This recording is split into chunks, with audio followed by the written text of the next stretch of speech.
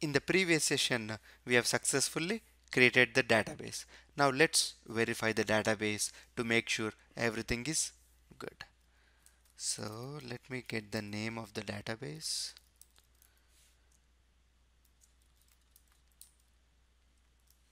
Database, good, it's called prod.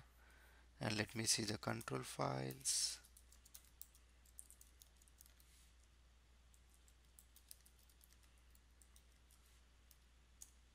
Okay, those two are the control files.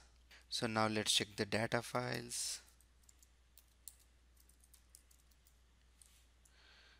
Dollar data file. Okay, we have those four data files. Good, let's issue a simple command. Okay, good. Let's select the system date.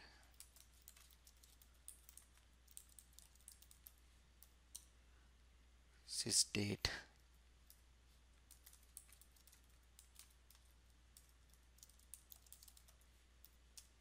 Okay, 24th January. That's good. That's good. Let's exit out of the database and see the folder structure.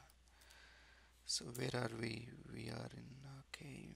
So let's go back to the root. Let's go back to disk 1. We have the prod folder,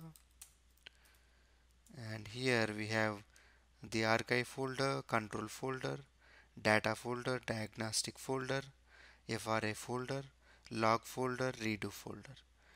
Let's go to data folder and see. Okay, that's good. All the files are there. Good. So we have successfully validated the database. Okay.